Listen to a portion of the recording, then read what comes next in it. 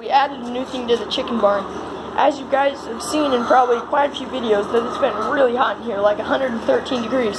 So we got a Hesser cooling swamp. So I don't know how to say it, swamp cooler, and it's got pretty cold air. You can see the chickens are earlier they were really close to it, but they like it. They like it a lot. And we have a thermometer. And also on the other side of this notebook, we were writing down some things to experiment with it and see what works the best. And the best way to do it is to have that fan on full blast. The wind's kind of blowing it. I unplugged it so you can hear me better.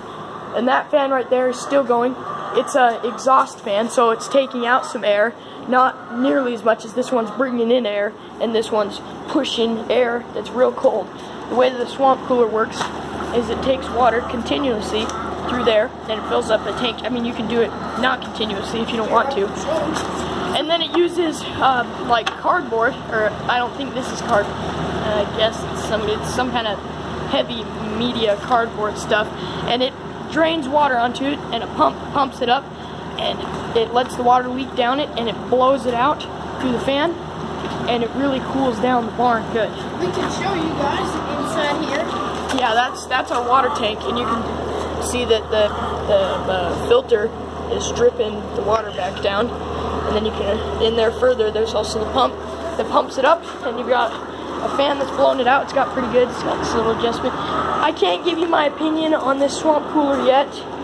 I can't recommend it yet because we've only had it for like a day now, but it seems to be great for this because it's super low humidity in here. The humidity is like 20% in here all the time. No, I mean around 30% all the time. But we're in Idaho, it's a desert, humidity is relatively low all the time. I mean, if you're in a place that isn't as, a place like on the East Coast somewhere where it's really humid, this is gonna suck. It's not gonna do anything.